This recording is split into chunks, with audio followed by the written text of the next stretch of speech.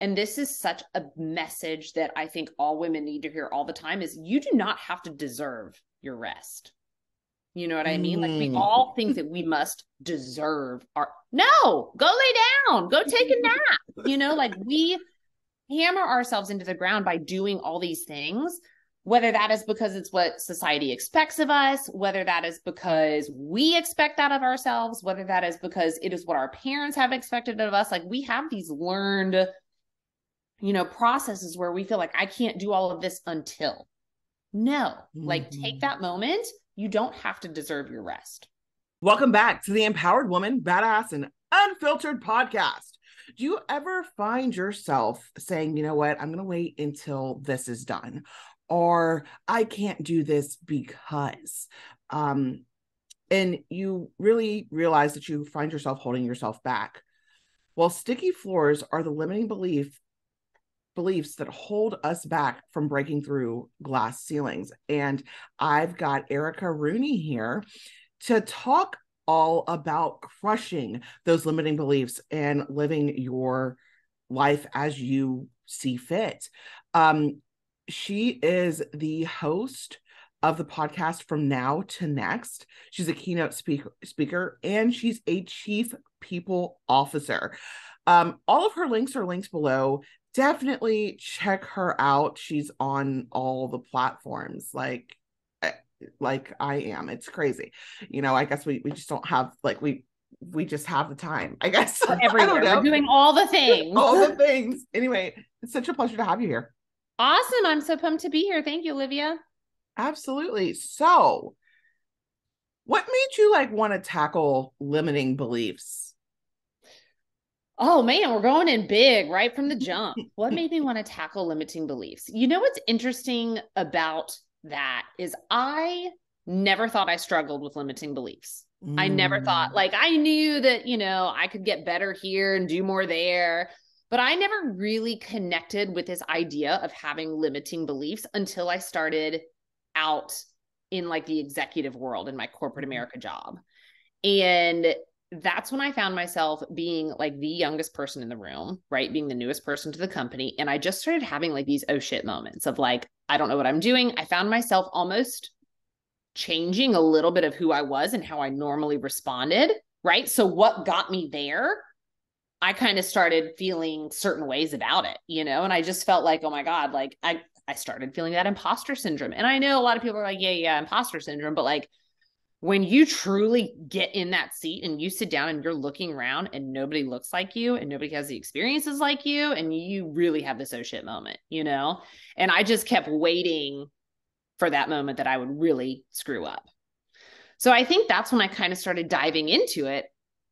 And I also like get so exhausted, and I know this is going to come off as like cliche or whatever, but I get so exhausted by the patriarchy, right? And like being a woman in corporate America, being the person that everybody's like, oh, she's the party planner, she's HR, she's, you know, going to make people feel good, she's going to take the notes, she's going to be the one responsible for taking the pictures. Why am I taking the pictures? I'm an executive, so are you. Like, you got to take the damn pictures, you know?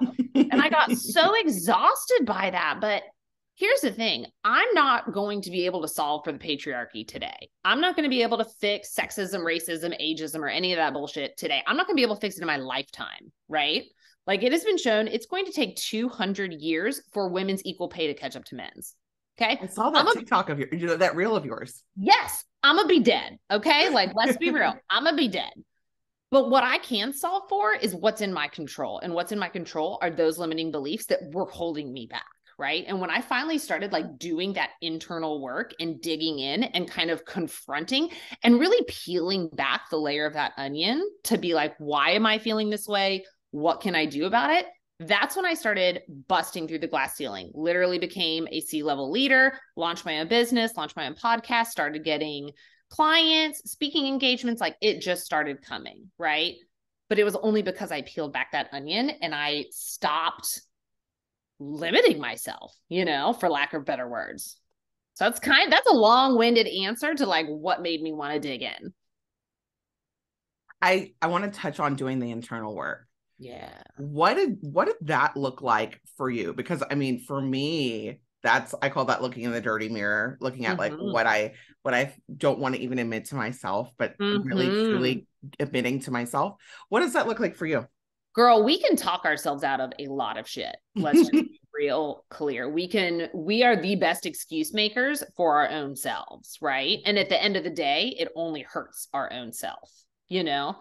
Um, and I think really getting to the bottom of it is truly looking in that dirty mirror, as you put it, and laying it all out there. Like you have to be brave enough to look at the things that you know you struggle with, the things that you try to cover up, right?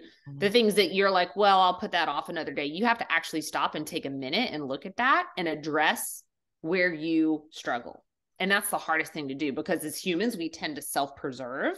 We want to put our best face forward at all times, even to ourselves sometimes, right? But we all have that little voice inside of us that is like, okay, that's not what you should be doing, or you need to step up here, or you need to dial it back there, right? So we all have that kind of moment where we know what it is that's kind of holding us back, I think, but we don't want to address it. Now I know when we do actually get to that point where we're facing the stuff, we're dealing with it, then like life happens and things get in the way. And I call it growing pains. There's a lot of growing pains that we go through whenever we are, because for one, you know, our subconscious wants to keep us safe. It doesn't want us to get out of our comfort zone. So, you know, becoming the new level of ourselves is getting out of our comfort zone anyway. Yeah.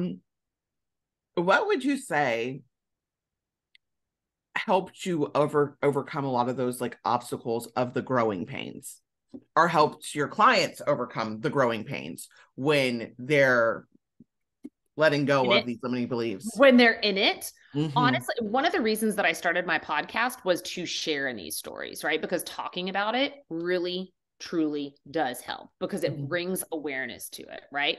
Once you are aware of something, you cannot unring that bell. You cannot unknow that thought, right? You can't take it back, because it's still there.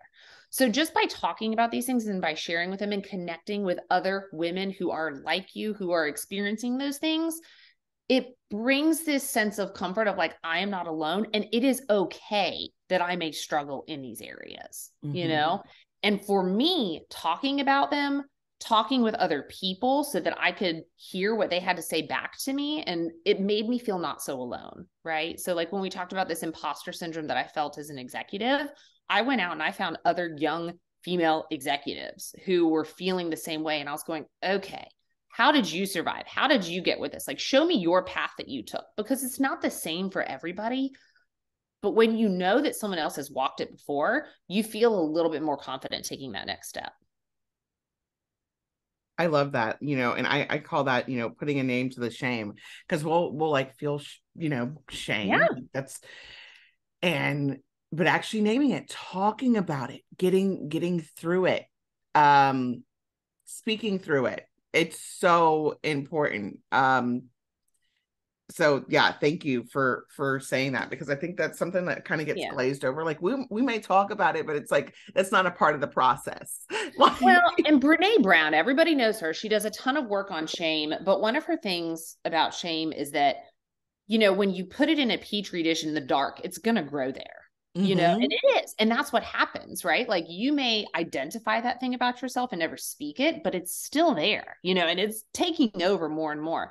But the second that you douse that with empathy and connection, right? So bringing your tribe together, that's when that shame starts to dissipate, because that shame makes you feel like I can't be here even more so, right? It is totally natural for me to walk into these executive meetings when I was very new to the team and be like, oh shit, I don't know what I'm doing, because guess what? I'd never been in that role before. If I walked in with complete and utter confidence, there might be like a little narcissistic problem I should be addressing as my sticky floor, right?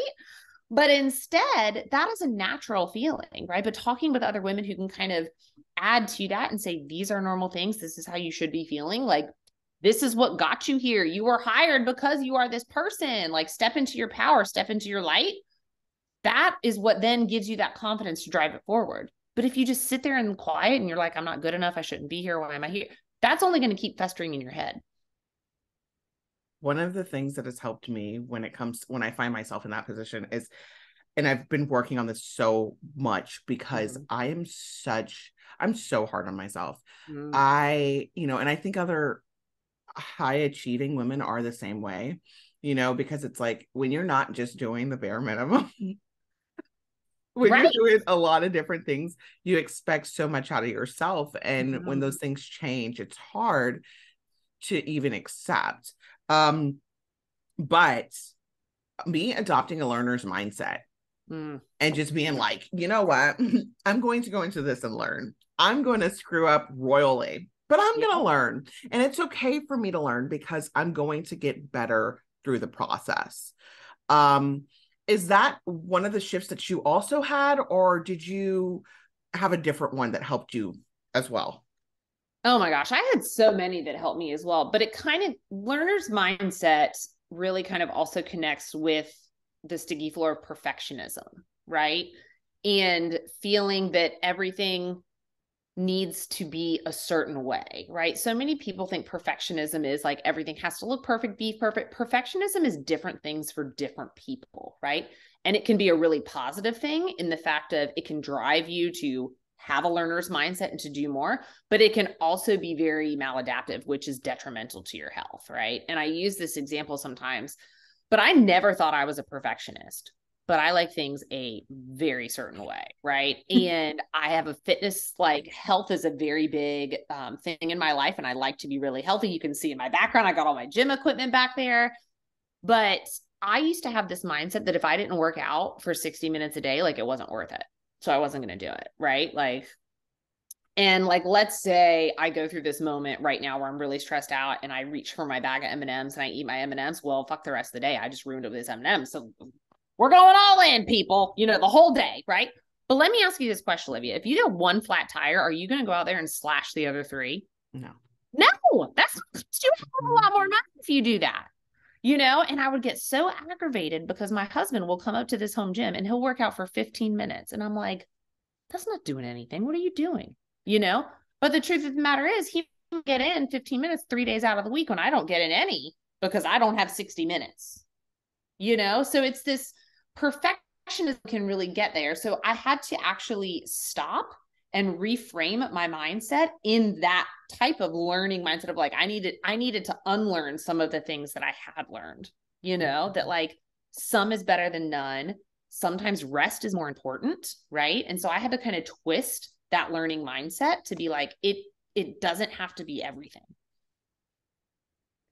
You said something and it made me put down an all or nothing like personality type. Like that's me. I'm so very much like and I try not to be. I really do, but it's like, starting off my morning routine the right way. And being this pregnant and like having all of these health issues, it's just like I'm not in control of like what I do. And I'm like, but I'm so used to being in control of how I react to things. And I'm like my own schedule, And when I just get told, okay, well, no, you have to stay at the hospital types of things. Yeah. And like, oh, what are you going to do? You can't work a certain amount of time, a day. It's a transition for me. And it's just like, I'm a very like spiritual person. So I think God was telling me that I need to slow down, like, and I need to rest. And I don't listen. I'm so stubborn. Like, and I'm saying all of this because I feel like my stubbornness, and I know that maybe there's somebody else listening to this, that their stubbornness has kept them from getting where they need to go. Do you like connect? Are you one of those that connect with source or a higher power or anything like that, or your intuition? Or I have a lot of yes, intuition, yes. And I believe that the lessons that you need to learn will come to you. And I believe that if you don't learn them the first time, they come a little harder and a little harder and a little harder until you go and learn that lesson. You know what I mean? But you talking about, having to go to the hospital and rest. And this is such a message that I think all women need to hear all the time is you do not have to deserve your rest. You know what I mean? Like we Mm. all think that we must deserve our, no, go lay down, go take a nap. Like we hammer ourselves into the ground by doing all these things, whether that is because it's what society expects of us, whether that is because we expect that of ourselves, whether that is because it is what our parents have expected of us. Like we have these learned, processes where we feel like I can't do all of this until. No, like take Mm-hmm. that moment. You don't have to deserve your rest. So that's my message for you. That's a good one.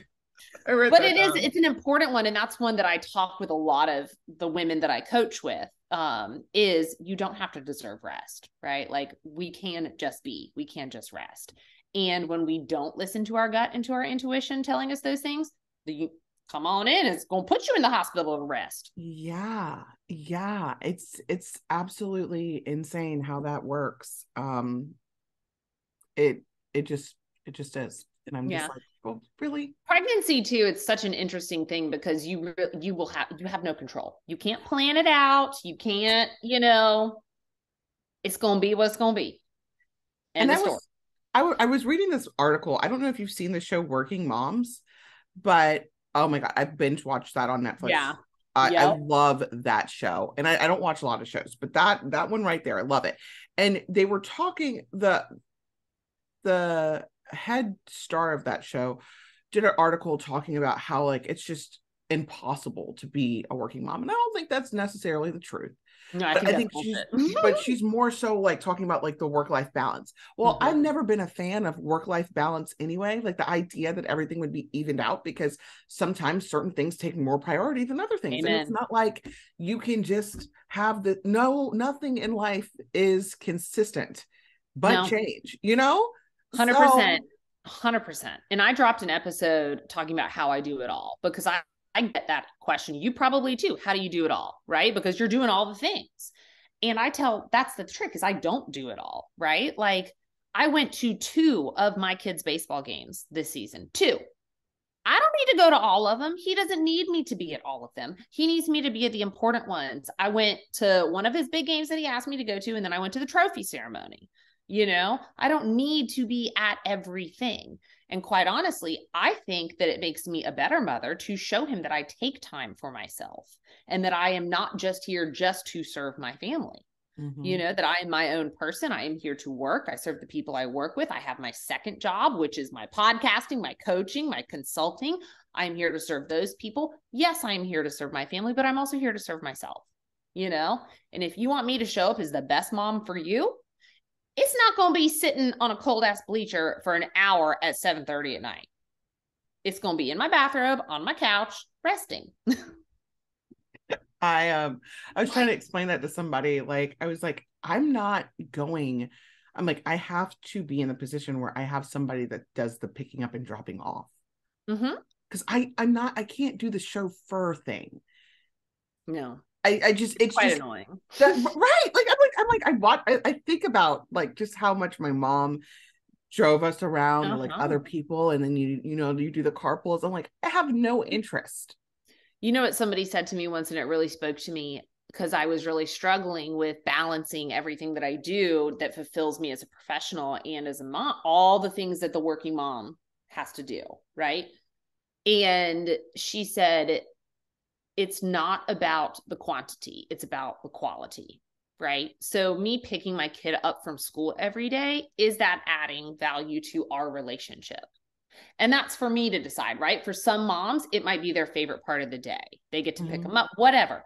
For me, it's not necessarily the favorite part, right? I don't see it's a 5-minute drive, but it really takes 30 because I got to sit in the line and wait for the damn line to move.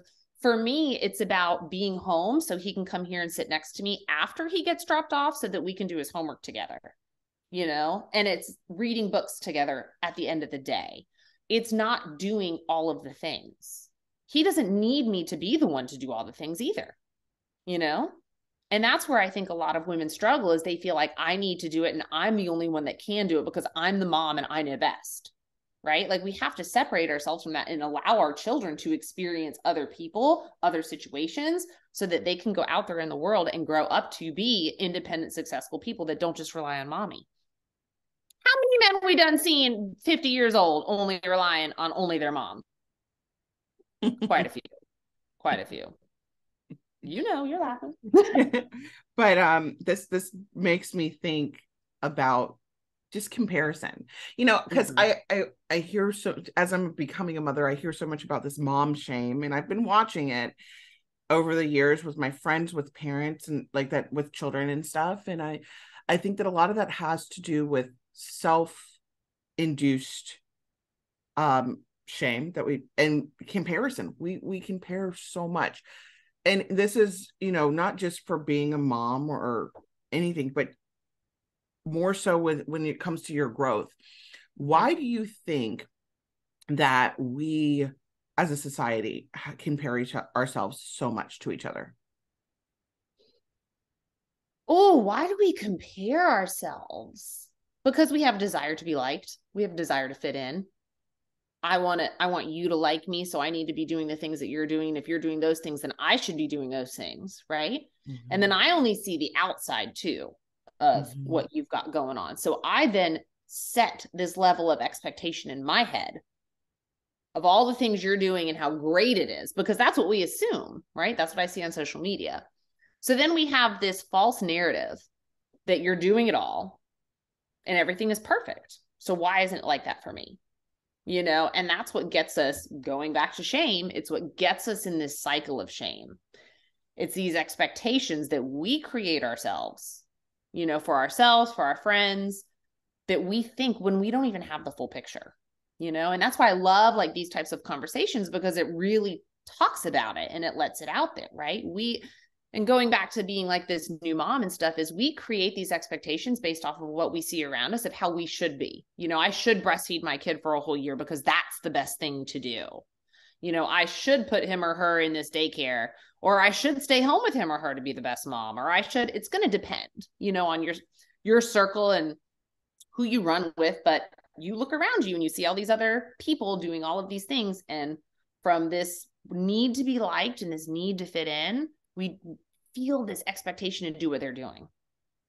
So I got to look at that person and compare, you know? Yeah.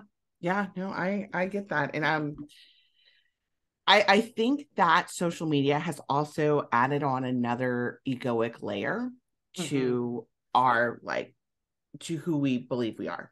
Because we've got our online personalities. We've got the ones that we show, you know, our work colleagues and, you know, professionals. We've got the ones that are like in our home life, like who we are, at a soul level. And then we've got, you know, the ego. And then, but it's really this other identity, this online identity that we have. Not everybody has it. Some people are very blessed to not have to deal with that. But then it's like when you do get to looking and seeing what other people have going on. And I mean, I found myself just being like, I used to struggle with this a lot more than I do now. But I'm like, you know, good for them. Like, people are only showing their highlight reels, consistently reminding myself that. So I don't, you know, compare as much, but I still find, like, because just from the company that I keep, I'll find I have one friend that she just loves to compare things. Like, that's just how she is. That's just and but I think that that's how her brain works. And that's just a level of acceptance. And I'm just like, that's, you know, that's for her, not for me. But, you know, go ahead. Go ahead. I just think that it's a certain level of personal development that you have to do, like a certain level of reassuredness that you have to have in your life, when you really want to step out and do things on your own, you know, not caring about other people's opinions when you're doing these things, because it's those friends' opinions that are going to be like, okay, well, why are you doing that? Why is that a thing, you know, that come back against you, that sometimes hold you back. Not saying that they don't want you to do better in life, not saying that they're like crabs in a bucket mentality, but they might, you know, they'll just be questioning you. One thing that I really had to come to terms with is that not everybody is going to understand me, right? And like you, I'm very much a high achiever. Like I'm always looking for that next thing. You know, as soon as I landed my executive job, I was like, okay, well, where can I go after this? What can I be doing? You know, and it's like, can I take a minute to celebrate in this, right? Like this is a pretty good deal. But that's just who I am, right? Like whether it's reading or a podcast, like I am always trying to learn something new. That's just in my brain. I have people that surround me that are like, isn't this enough? Isn't this enough? And it's not that it's not enough. It is enough. Trust me. But it's that I just have this high achieving learning mentality, and there is never an end game for me. There's never that touchdown goalpost moment because the goalpost is always moving, right? That doesn't mean I'm not happy where I am. I'm very happy of where I am, but it also doesn't mean that I can't want more, you know? And I think that that's hard for some people who maybe aren't quite as growth minded, you know?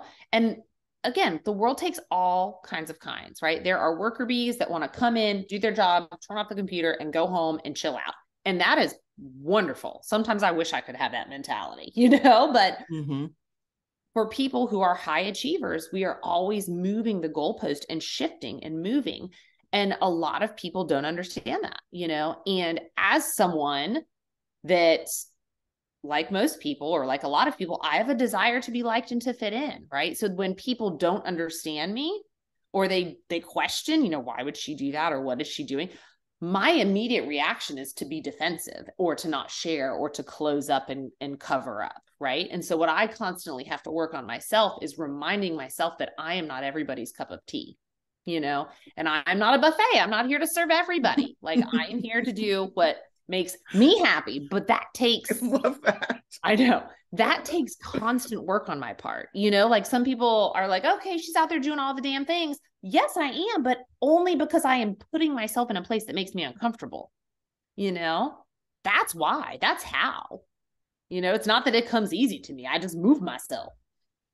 Yeah. And it becomes addicting, you know, constantly getting out of your comfort zone, because it's just like, when it feels just normal, like comfortable, it's just like, oh, this is okay, but it's not enough. Look, I'm not a neuroscientist. I don't know what chemical in the brain it's going to fire off, but I'm sure that there is some chemical in the brain that gets released when you move yourself out of the comfort zone in a good way.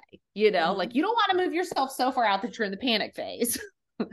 But when you do something that challenges yourself and you see that you're capable of that kind of growth, like that is a high, you know, like that is a hit. And people that are high achievers, like are constantly chasing that.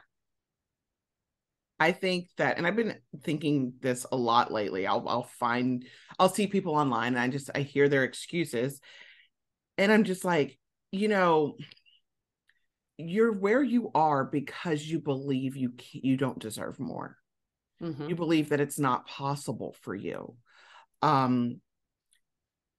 What do you say to the people that want more, but don't truly believe that it's possible for them? That's a hard one. And I have worked with people who have just been totally stuck, you know?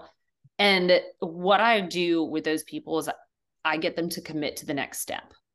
You know, because if you had asked me 15 years ago if I would be a C-level leader owning my own business, I would have told you, hell no, there's no way in hell I could never get there, because I never had that kind of support or guiding light in my life to tell me that I could do that, you know? But we're not trying to get to the end game, right? And that also goes back to this social media thing, is that we see in one picture 20 years of the making. Right? Like it takes time. So I get them to commit to that next step, and then the next step, and then the next step.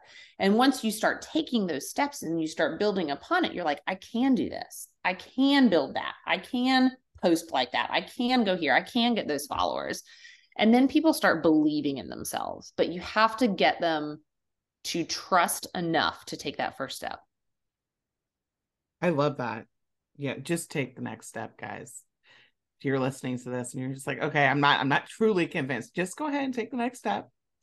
And what's the worst that could happen? That's always my follow-up question, especially when somebody is really stuck. What is the worst that could happen if you do that next step? Is it something you can live with? If your next step is applying for a job that's, 2 levels above where the worst that could happen is you don't get the job, what is it? Like, let's actually talk it through, because 99% of the time it is not some catastrophic thing. And I heard the statistic, and I actually did a post on this today. 85 to 95% of the things that we worry about don't happen. Yeah, really? Yes. So I looked at the few different studies, and because at first she was just like 90%. So I looked it up, but it ranges, because people, what they worry about ranges. But yeah, 85 to 95% based on who you are. It never happens. I love that, because when you go back and you think about, and I'm doing this as we talk, I think about all of the things that I worried about, like in the last 24 hours, I mean, nothing bad happened to me, like bad, air quote, but all of those things that I worried about. And also too, you make it through 100% of your bad days, so that's what I also like. Okay, if 85 to 95% of the things don't happen to me, right? Like if the 5% actually does happen to me, I have made it through those bad days, and I've had some pretty bad days, Yeah. So, but here I am. Yeah. I mean, goodness. Well, Erica, tell me more about your podcast before we get off here. Yes. So I am the host of the podcast From Now to Next, and I talk with women who are at the executive level who have worked through their sticky floors. So whether that is imperfectionism, perfectionism, imposter syndrome, toxic relationships, toxic behaviors, right? Because sometimes it can be staying in the wrong relationship or keeping the wrong friendships about you that are keeping you stuck. But we talk about these sticky floors. We name them. We shed light on them. We let you know you're not alone. And then we talk through how do we get through those, right? Then I also have little stepping stone episodes, which are just fun, very short, bite-sized pieces of information that I throw out there on all different topics, like these sticky floors, but also how am I doing it all? What does the practice of gratitude really do for you? How does that help you get seen, get heard, bring it to the next level, right? Because we are all about helping women get seen, get heard, and get promoted, right? It's all about moving up that corporate ladder. It's all about getting to the C-suite. It's all about living your life to whatever you want it to be. If your C-suite, air quote, is living in an RV on the beach teaching yoga, God bless you, but like whatever that dream is of yours, like you can do it. It's just, let's get ourselves out of those sticky floors and bust through the glass ceilings. I love it. Okay, guys, you've heard it. Definitely check the links below to connect with her. Erica, it was such a pleasure having you here today. No, likewise, Olivia. Thank you. Absolutely. Thanks for listening to this episode of the Empowered Woman, Badass and Unfiltered podcast. If you found any value in this, please consider sharing and subscribing. Now go out and be a badass.